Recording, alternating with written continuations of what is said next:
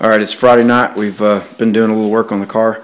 Earlier this evening we took the intercooler up to James Bingham's and got him to weld these cast aluminum elbows on to make a tight turn right around the radiator on both sides of the intercooler.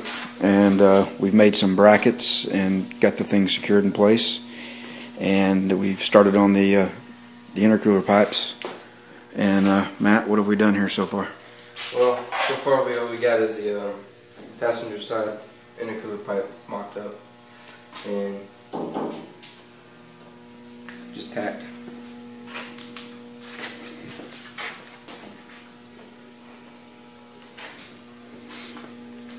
Okay. Yeah. And what's next? Well, obviously this side, driver's side. When are we going to do that? Tomorrow. Alright, we're going to work on that on Saturday. And we also got to get the air inlet pipe. And you can see those are pretty symmetrical, look pretty good there. We'll do something similar. The inlet pipe's just kind of laying in place right there right now. You can see the orange duct tape covering up some holes that were cut in it. So we'll have to make a new one and transfer our mass air sensor over. Alright, that's a wrap for tonight. We'll come back and show you the rest tomorrow.